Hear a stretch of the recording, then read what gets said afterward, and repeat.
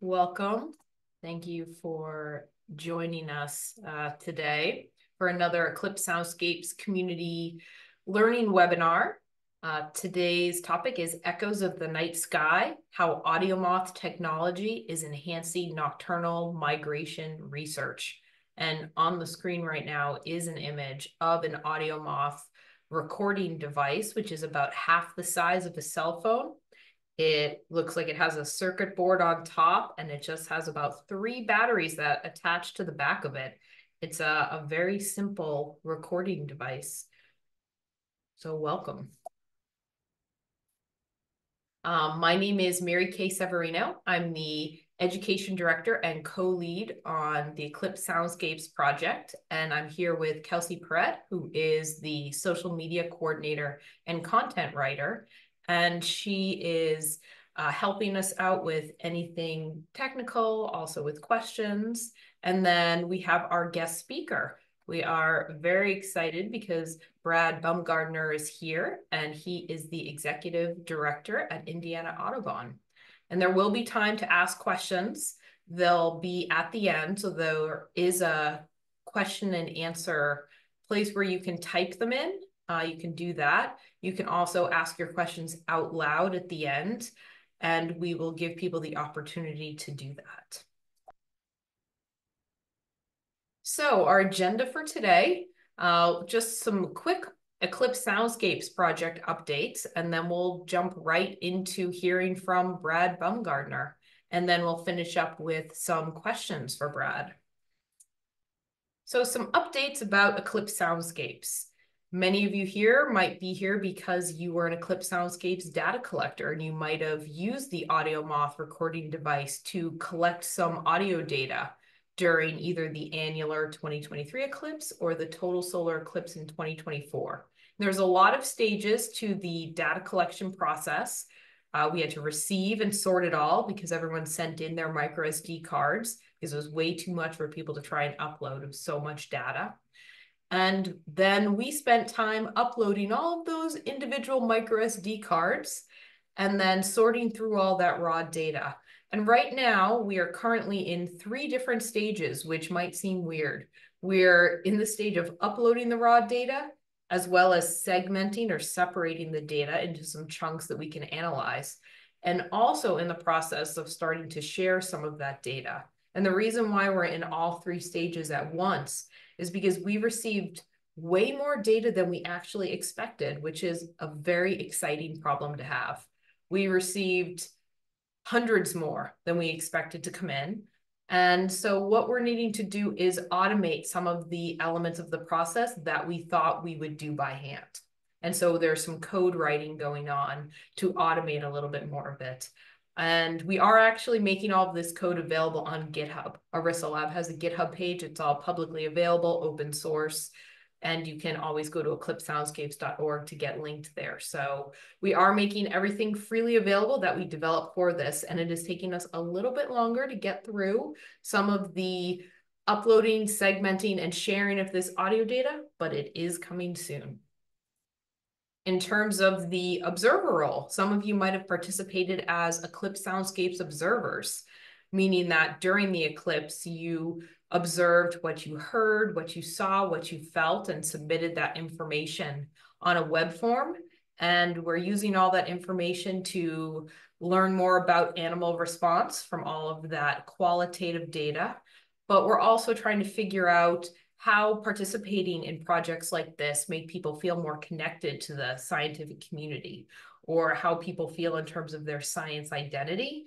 And also, did people experience any awe or wonder or amazement during the eclipse? Those are some studies that are also happening with those observer notes. And we have some preliminary results to share. So November 6th, right around the corner, we have another webinar from 4 to 5 p.m. Eastern Time. You can sign up on eclipsesoundscapes.org, and we will be speaking with Dr. Kelly Lynn Mulvey from North Carolina State University. She's going to be talking about eclipses and awe and a feeling of belonging that resulted from some of this data that we received. So that's all very exciting. So I hope that you will join us for that webinar too. Again, that's November 6th. from 4 p.m. to 5 p.m. Eastern time, and you can sign up on eclipsesoundscapes.org. So now we get to hear from Brad. So I'm going to stop sharing my screen so that we can hear all of this exciting information about what Brad is doing with the AudioMoths and all of their research. Hey, thank you.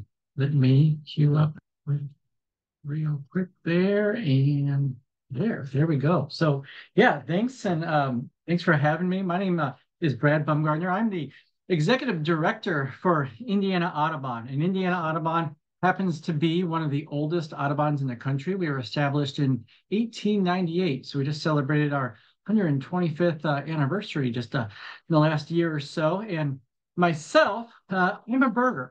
And so, like a lot of you guys on here, you guys also enjoy birds, you enjoy the sounds of birds, the bird migration.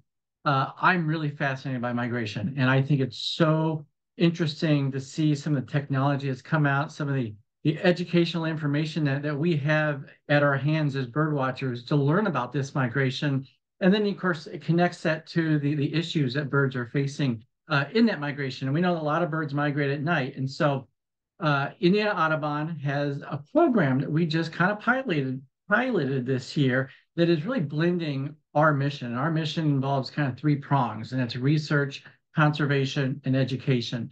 And so whenever we can kind of combine that and educate folks and engage folks with this cool science, it is always a plus. And I think that we are in sort of a new golden age for birding and bird watching with all the new technologies that come out there. And for me being one that's really kind of fascinated with migration, I love bird sounds. And we know that if you go out, 3 out of 4 sounds, 3 out of 4 birds that you may detect in a morning, you heard versus seeing them. They're so hidden, and the bird calls are species specific. So using all of that knowledge, we can take little devices like these little AudioMoths and learn so much about bird migration.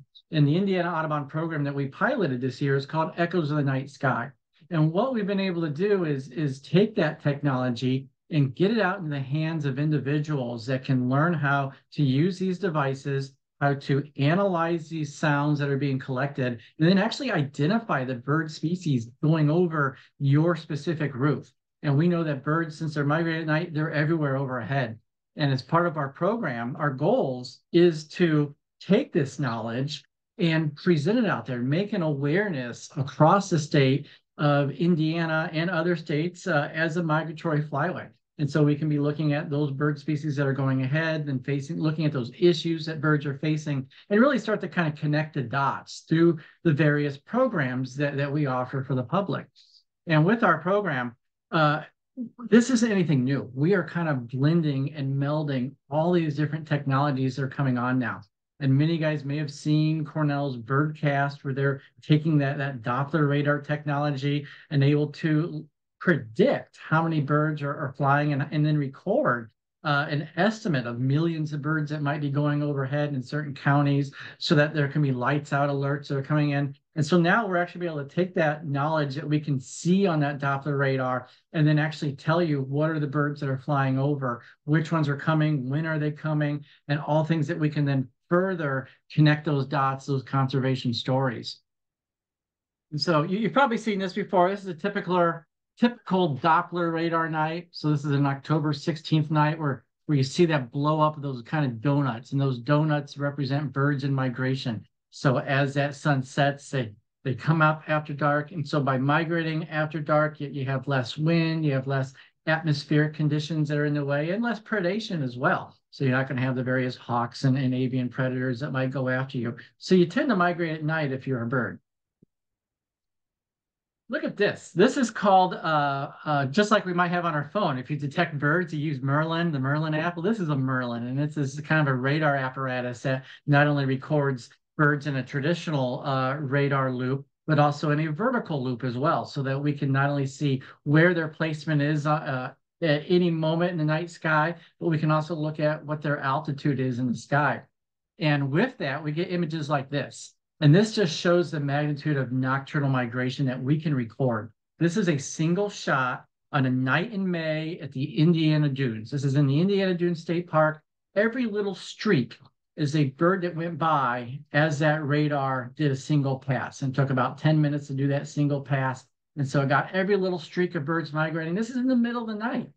This is like 11 p.m. And of course, as we go through the night, you see that bird numbers kind of decrease. And by the time you get to 8 a.m., if you're out there in mid-May, it's 8 a.m., there's birds everywhere. Wow, there's orioles, there's tanagers, they're all kind of coming in after migration. And this is what it looks like. I'm like, wow, if we had seen it just a couple hours earlier, turn on the sun at midnight, we would have been blown away. There's so much migration overhead that we can detect. Here's another hot spot. This is my yard.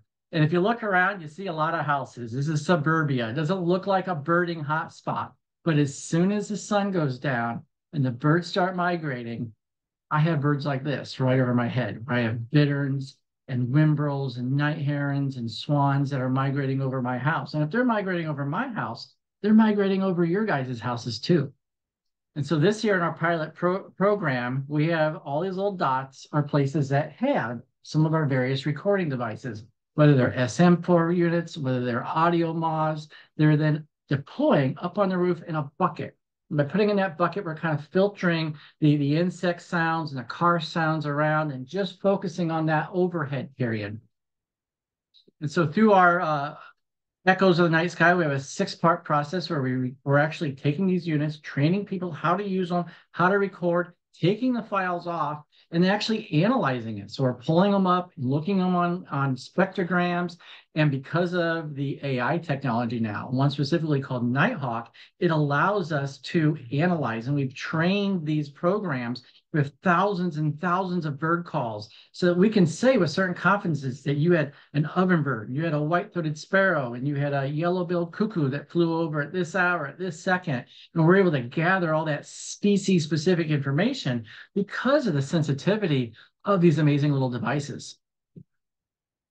So, of course, we record. You see a lot of different devices. You may not be used to seeing the AudioMoths in that kind of casing, but you have your basic AudioMoth that just has the 3 batteries there. We can put them in these little waterproof casings. That way we can deploy them out in different locations, and they can be out there for a little longer periods if need be. You see there's kind of a little funneling right there where the microphone is on the one that I'm holding. We have smaller units, these little SMs, these little minis and micros that Wildlife Acoustic makes as well. And they are really simple, may have just, 4 little batteries. And a lot of these can configure to apps too. So you can actually configure what that schedule is going to be. And so we record at night, an hour after sunset, and we go all the way until an hour before sunrise. Then once we recorded them, we can transfer those files. So we have different WAV files. We recorded that 1-hour period. We can run it through our little Nighthawk programs. And you see that Excel sheet, that's an example of an AudioMoth that was out on September 13th. I'm sorry, this was not an AudioMoth. This was an SM4 on September 13th last year at midnight. And you can see that over the course of that 1-hour period, we had some 30-some bird detections, and every line is a bird chip overhead. So literally a bird every 2 minutes was going by calling. And as I'm looking by on that list, I see there is an ovenbird, redstart, Savannah sparrow, Cape May warbler, grasshopper sparrow. It's amazing the things that we're able to detect and use this software to identify for us as well. And with that, then we can actually take those with spectrograms and clip those. And so I might pull it up on a program such as Audacity, and then we can look at where we have identified bird calls. I can clean those up, clip them out, and then we can put them on eBird checklists. So then we're really integrating into that citizen science so that all the data we collect is also available out there for people to see when the different periods of nighttime migration and what birds are going by. And collectively, we can even do trip reports. And so this is all of the checklists of nocturnal migration from all of our devices in the month of September. And if I scroll down through that list, you're going to see, some of the common migrants like Swainson's thrushes, where you have like 1,500 that were identified when they host those big migration nights. And so we're able to figure out when those big nights are as well. Another example is, look at this. This is, you might use Merlin. You sit there and you hold it and identifies the different calls that are going by overhead. Well, we can actually take these AudioMoths and continue the recording into the dawn period. And so as you get through migration and you get into the breeding season, these devices out over a wetland area can record and get things like secretive marsh birds, things like bitterns and rails that get really hard to detect. And just with these little guys there. And so what I'm able to do is take little morning recordings, take out that little SD card, and just with a little kind of doohickey dongle, I can plug into my phone and actually upload them to Merlin and import my recordings and actually get detections through some of the software that we use right there on our phone. And so it goes beyond a nocturnal recording, and we're able to extend these uses to other applications and other research projects. A lot of our volunteers are learning what bird calls look like by visual appearance. And so just as you hear bird calls and you learn them, there's a spectrogram and you can learn those patterns and get to recognize calls right away. And I think that our volunteers that really get into these soundscapes and listening and reading bird calls, I think they really understand and learn these calls better. And it makes them better birders in the field when they hear various chip notes and such that normally we might just pass off as unidentifiable. But with the new technology out there, we are learning that that's not always the case. And we're continuing to learn more as part of our Echoes of the Night Sky. So currently we have units that are out there deployed throughout the state. And in fact, with the additional AudioMoths that we were able to receive for use, we were even in Wisconsin. We got a couple of grad students in Madison that are testing these units, and we're able to use this and check how different devices compare in different landscapes. And so are some of the different devices better at low range or high range sounds? How do they deal with some of the different noises that we deal with, especially in some of the urban landscapes, that despite that, we know that more birds are migrating in there because of a lot of the lights that are in these urban areas. And so there's so much that as we get through this pilot season, we'll be able to expand, use this data to continually educate and do further outreach on light out events. And I look forward to being able to do season 2 next year as well. And so that's just kind of a little snapshot of what we've been doing with our AudioMoths here with Indiana Audubon and the Echoes of the Night Sky. Of course, that's just a glaze over. I'm sure there's tons of different questions, application and logistics of it, but I'm happy to help with that. And I'll also leave a link in the comments if you want to learn more about our program with Indiana Audubon.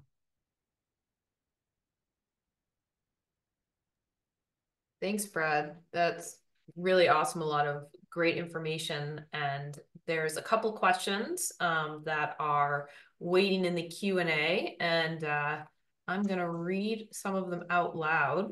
So Judy Miller asked, can I check eBird to find the recordings in my area of migrations using this data?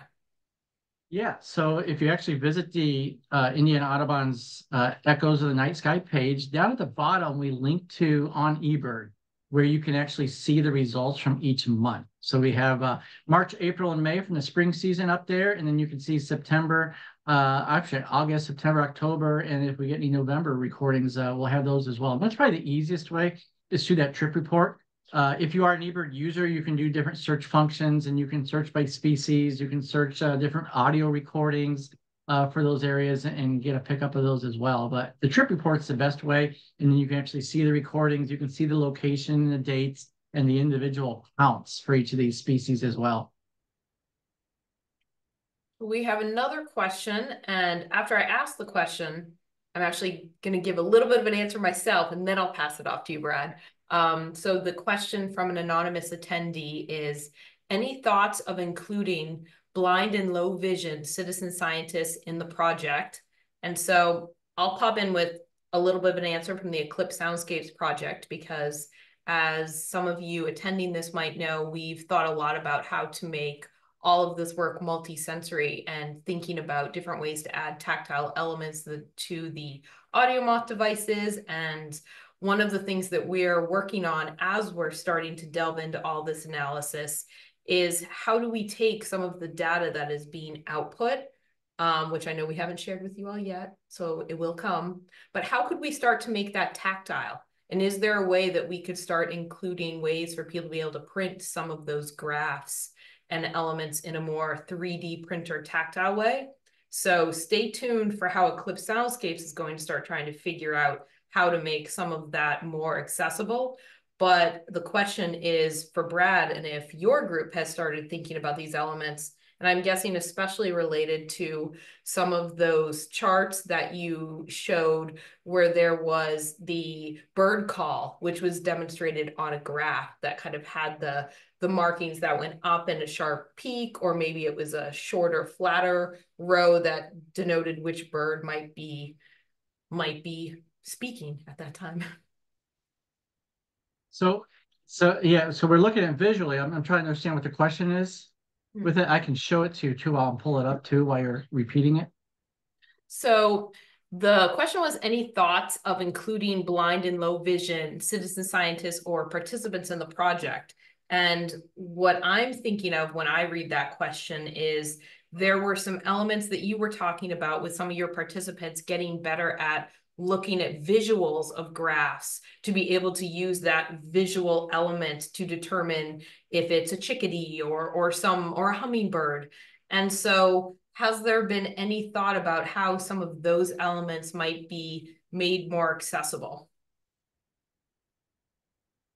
I'm gonna be honest, I don't know. Not being familiar with the technology that might be available, you have we're able to get a sound, and we can take that sound and particularly slow it down. Is one of the things that we can do because it's so fast. It's just a little chip note, and so then we are able to visually see that. And really, I think the benefit comes in is for those that are not musically inclined, for those that really kind of focus on that skill set and have that really strong, you have that ability. You can almost like you visually see a sound. And I think, for me being able to see that, then it allows me to kind of start to have that connection into that ability and start to learn more about how sounds work. But in terms of if you can't see it without some sort of like some sort of sound to text or like vibrational technology, I'm not sure really how to make that more accessible to that audience. Well, I'll finish the end of that. Good, we'll talk because that's part of the piece Mhm. of what we're what we're working Cool. on and where Yeah. we are working on figuring out. So I appreciate that question because it is definitely important and something that we're all thinking about. And so it's important to just have these kind of brainstorming conversations. And I really like your idea about Mhm. the slowing down of the audio. So that's not Mhm. something that we've started considering at the moment. We've been thinking a lot about tactile elements. But yeah, so Mhm. stay tuned, anonymous attendee. Definitely as we're recording sound, as the technology is changing, we're seeing better integration with cellular connections, Wi-Fi connections, and now we're seeing the next generation of these devices that are hooking into home networks. And so you can literally have this up on a roof, and then it's in on an app, and it may be playing in the house so that you're hearing amplified the sounds that are overhead going in whenever you want to listen to it. And you have it streaming to a device online where I can go to Mary Kay's house and I can listen to it live right now, and it's actually telling me what it's identifying as well with that AI technology, and it's all just live streaming and just continually updating on the websites. I will for now mark that question done. However, if our conversation has generated follow-up questions, regards to what we were just discussing, please let us know. Also, I want to make sure that if anyone has raised their hand, that they also have the opportunity to ask a question. We'll do some out loud questions. Adrian, would you like to unmute and ask your question? Yes. Am I coming through? Yes. Yes. Hello. So actually, I was anonymous attendee. So I want to ask a follow-up now having to do with that aspect of the blind and low vision, because I'm involved in sonification, understanding about sonification and how that's used in astronomy as well as in other fields. And so that has gotten me thinking when it comes to bird calls, which are not sonifications of data, but how the sonification techniques could be applied also to natural sounds. So sort of making a connection between those different fields. So that goes to both the Eclipse Soundscapes, but also to what Brad's talking about. So what I was wondering was if Brad was working with blind and low vision people as any of the citizen scientists, because as far as astronomy goes, there are more opportunities being made available using astronomy data being turned into sound. So I was wondering if that was something he was considering. And I do want to give a shout out to Brad because he was my trainer as a certified interpretive guide a few years ago. So he's great. Currently, we don't have any participants that I'm aware of. So in your case, you're taking solar information and translating it to sound, right? But in here we have sound and we're translating the sound to data. Yeah, it's kind of like because I've had conversations with other people about this. Is could you consider bird calls as sonifications? And they've said not really because it's a bird call or a bird song. But it seems like there might be some connections between what's being done because the birds are obviously communicating some sort of data in their calls, and you know this better than I'm sure what they're communicating. Something that we have explored in the world of sonification, especially as it relates to data sharing, is the idea of when you have something like the graph or the bar or the line that demonstrates how high or the pattern or shape in that graph that a bird sound is making, then that pattern or shape itself could be sonified. So that would be a different sound than the sound of the birds. So that would create an opportunity for you to hear perhaps the sound of the bird, but then also use the sonification to be able to, in your mind, identify the pattern by that sound. So I know that that is something that we've explored in other areas as we do some work in terms of astrophysics and data sharing in that regard. So we are in some sonification chat groups, but in terms of as it relates to nature, because it does already exist in sound form, rather than adding an additional sound of the sonification would essentially be taking the bird sound, creating the graph, then using sonification best practices to use the tones that would be appropriate for those points in the graph. That's why we started heading down the route of tactile. And so could that element be considered in a more tactile way? Could the graph or the spectrogram be printed on a 3D printer? And so therefore those raised elements would be there since the sound already exists. So in that situation, and we're focused on crickets, but I can apply it to birds, then you could be listening to the actual bird sound while feeling the tactile of that graph that was previously 2D, but then becomes 3D. So to most of what we've done, we've decided to go that route rather than adding additional sound layers. But sonification as it relates to data sharing is very exciting, and there's a lot of work being done there to figure out how can we stop taking numerical data and making it always visual. Numerical data is just numbers, and the way that we choose to share it can change. And up until this point, we've chosen to share it with graphs and lines and plots, and I've learned how to visualize all of that data. But starting to figure out how to use different tones and chimes and be able to, in an auditory way, understand the data is definitely an exciting element that I think will make all data analysis more accessible.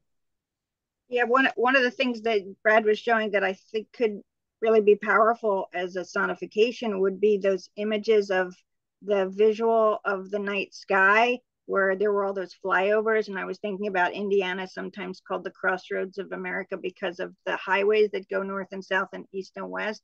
It's also like the flyways of America.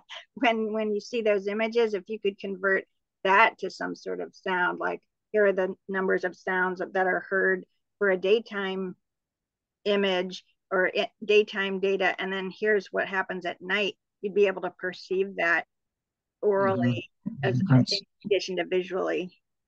And it just the reason I mention all this is just a way to include more people in the field of citizen science. It's when you get the biggest nights, it's Swainson's thrushes. They have a little call that they give, kind of sounds like a spring peeper call.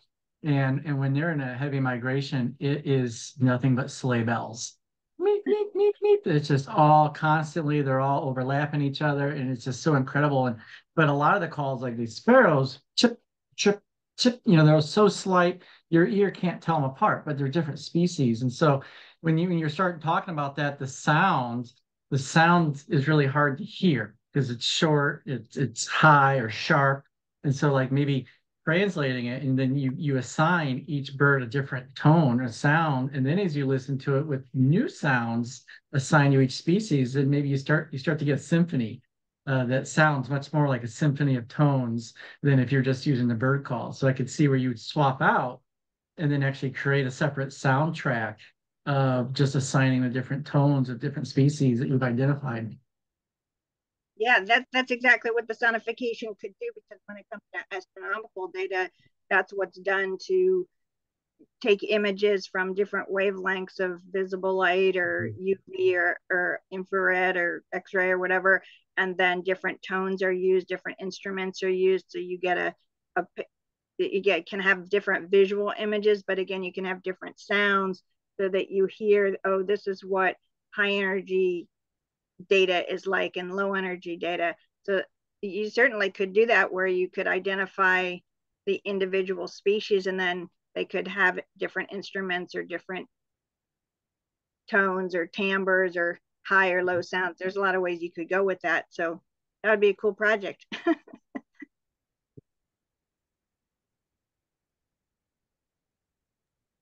It would, thank you.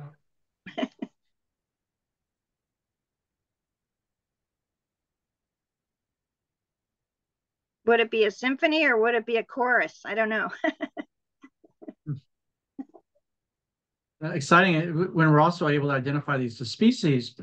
A lot of times the education and outreach that occurs during migration events is, look at all these birds that are dying. Look at these birds that are hitting into things. And so when you're trying to engage with a business or a building and it's a negative, you're killing birds. Instead, if you got these recordings going on, hey, look at all these birds, including these state endangered or threatened species that we've recorded that have successfully migrated past your building, thanks to efforts that you're doing. So you can kind of turn that message to one more positive.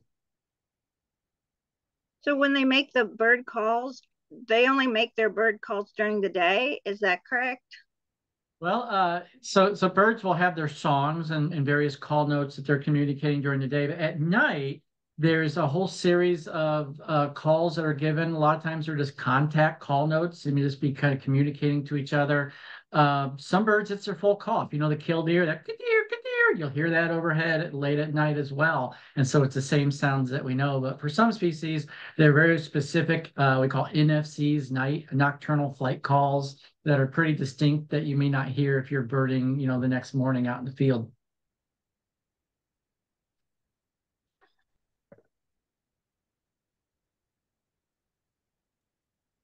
All right, so I think that Kelsey will be able to press a button so that anyone who wants to unmute themselves and be able to ask a question out loud can do so. And while she's pressing that button, I'm going to read out loud a couple of the questions that we typed in the chat. One of the questions was, how do you learn about the AudioMoth device? There is a page on the eclipsesoundscapes.org website. If you go to the data collector section, there's a tab all about the AudioMoth and how we used it. There's a guide. There's also some information about how we made the AudioMoth more accessible by adding some tactile elements to it and then updating the directions so they reference those tactile elements, so that you can tactily find where the micro SD card goes and where the on or the 3 different switches are, those sorts of elements. And those are all referenced in the online guide. So you can go to eclipsesoundscapes.org. And also, if you want to learn more about the AudioMoth, you can also check out the information at Open Acoustic Devices, as they are the ones who have developed this.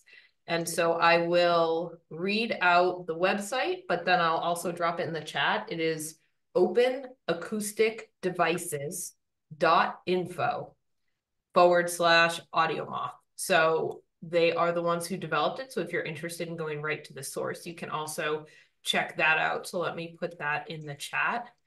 And someone else asked where this will be available later. Will this recording be available? And it will be available later. It will be posted on the eclipsesoundscapes.org website and in the Eclipse Soundscapes learning community section. So you will be able to, oops, I didn't send that to everyone. There we go. So you can check it out there and watch it again. It'll probably be up by this Friday or maybe Monday. I believe those are most of the questions that were typed. Let's see. I believe that was all the ones that are typed, and then I'm going to pause for a second in case anyone wanted to just yell out their question out loud.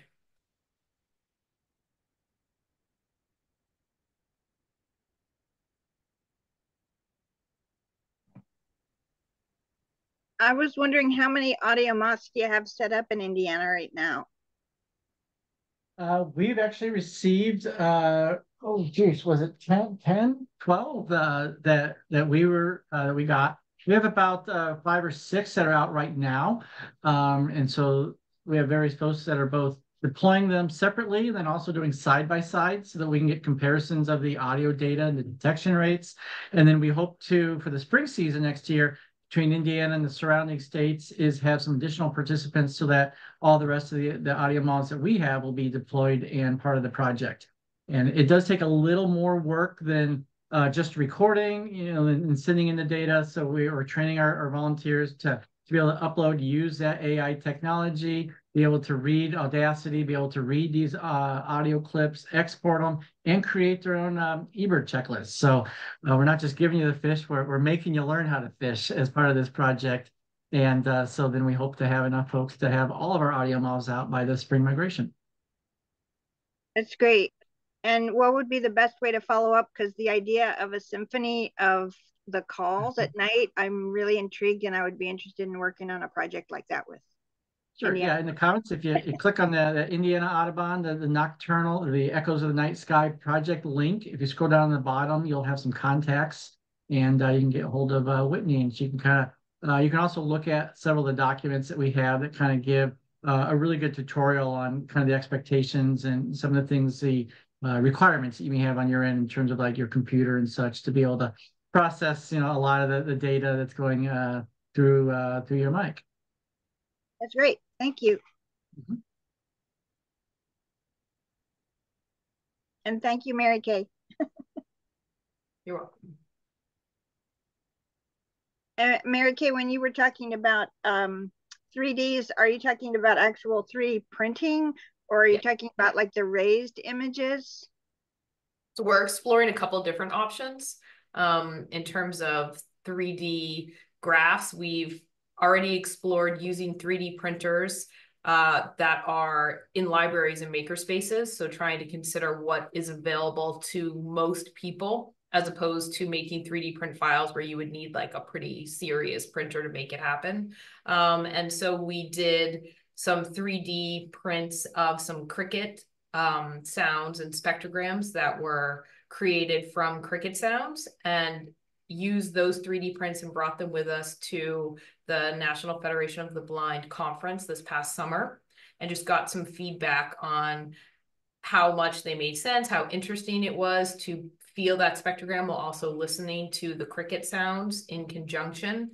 And we're also playing around with what we could do with raised graphs. There's also other devices that people use to be able to have more of a 3D of a graph, like a device called a graffiti. There's also a Monarch. These are basically just devices where you can feed in an image and 3D whatever it is that you fed in gets created. So we're considering all of these different elements, especially now that we're just getting into being able to start doing this analysis. We're still trying to sort through everything, so we're not quite there yet, but what we've considered throughout this entire project and what's changed the path of this project a few different times is making it as accessible and inclusive as possible, and really considering anyone that might have been excluded from visual events like eclipses in the past. And that's why we spend a lot of time focusing on considering how to make elements of the project and all of the project really accessible to any member of the blind and low vision community, because that group has been left out of things that were perceived to be visual. And if you got to go out and experience the eclipse is not just visual. You can feel the temperature drop. You can hear the sounds of the animals change because suddenly they think it's night when it was supposed to be day. So there's a lot of cool multi-sensory elements, and that's why we also made sure to think about how to make things like devices and equipment more accessible. Like I mentioned earlier, adding tactiles or bump dots, which are basically just little silicone stickers that you can attach to a device in order to have a tactile element that would guide you towards that switch or that port. So considering that not just the website should be accessible with the directions being accessible, but how's the equipment accessible? So I went on a little bit of a tangent there, so I'll stop. No, that's very helpful to hear. My understanding from the more I learn about sonification and the groups that I'm involved with, the projects I'm involved with, is that multisensory is better for everybody because we all learn in so many different ways, and it helps to process information and make different connections. So it's great to hear that more people are doing that as well. I'm an educator by trade. So I was in the classroom for many years, and more information is retained when students interact with whatever they're learning about in a multi-sensory, multimodal way. Listening, being movement, touching, all those different elements. And the more that you have, the more that it cements that learning in your mind, but it also makes you more in the moment. So with the eclipses, people often came back to us and said, oh, if I was trying to look if that was a sense that was available to me and listen and feel, I was really there in the moment trying to experience what was going on. And that can be really powerful too. Yeah, and I'm sure Brad can talk to this as well, because I had a chance to participate in one of his programs up at Indiana Dunes where they do a banding of saw-whet owls, and it changes perception of what that whole experience is like when a little owl creature is 2 feet away from you and you get to see it banded, and you get to see that whole process. So that sort of tangible experience is really very valuable and engaging and lasting. Mm-hmm. Ultimately in our outreach and education, you're wanting to make that emotional connection or connection to that resource, and that's where things as simple as this are just by connecting the dots. And so, that bird over there on my shoulder, that wood thrush, we have a banding program that puts Modus tags. We put Modus tags on owls, then we can watch them go. And then just as you start to get detections, and then you see a bird in migration, and you just realize, hey, they're all part of that same network, that same thing that we're starting to learn each individual piece of that story. And through all this individual work, we're just starting to connect each of those individual dots to what we can learn and what we can connect to as we learn that.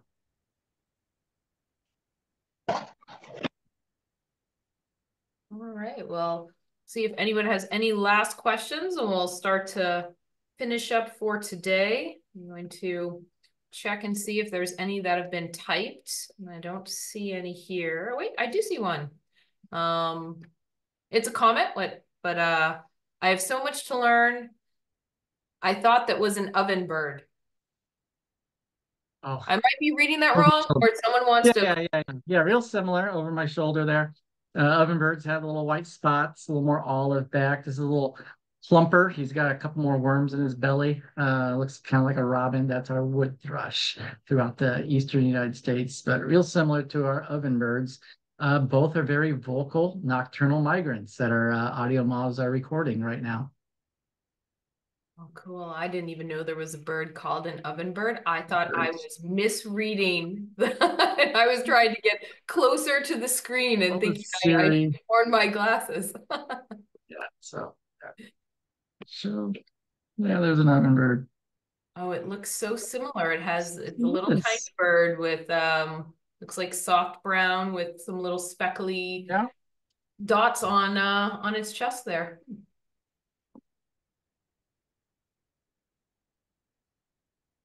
They look nothing alike on the spectrogram though. Oh, interesting. All right. Well, thank you, Brad, for joining us today. It's been really fun and really interesting. Thanks for letting us use some of these devices, and we're expanding our knowledge base, and then we'll be able to turn that into real conservation and action on the ground. Yeah, well, I'll say thank you to the Eclipse community. Any of you on the call, if you're people who donated back your AudioMoth because you wanted them to keep getting involved in science and doing more, this is one of the projects where those AudioMoths went. So it's very exciting. Unit 174, we thank you. Yes, exactly. Thank you, 174, Mhm. and also others that are not listed right now, but thank you too. Yeah, cool. We have a few fun comments that are written out, and I'll just read them out for us. As a first-time volunteer for Echoes of the Night Sky, I have to say it's been an amazing experience. I'm fascinated with the variety of birds that pass over my suburban north side of Indianapolis home. A definite learning curve to it, but so interesting and exciting. Thanks, Brad. And thank you, ES and IA. Such a great way to engage people and gather critical data on avian movement patterns. I was able to find some details on bucket design and sampling protocol that I was interested in on the Echoes webpage. Keep up the great work. Thank you both. Awesome. All right, thanks everyone, and have a great rest of your day. And again, there is another webinar on November 6th. This one is with Dr. Mulvey, who is going to be talking about some research that she's been able to do from the Eclipse Soundscapes observer role. So if you were an observer during the 2023 eclipse or the 2024 eclipse, this research is being utilized. And Dr. Mulvey at North Carolina State University has utilized it and is going to tell us a little bit more about what she figured out as it relates to eclipse awe and science belonging. And so very exciting. You can sign up to attend that. EclipseSoundscapes.org is where you'll sign up. And that one is on November 6th. All right. Thanks. Bye, everyone. Bye.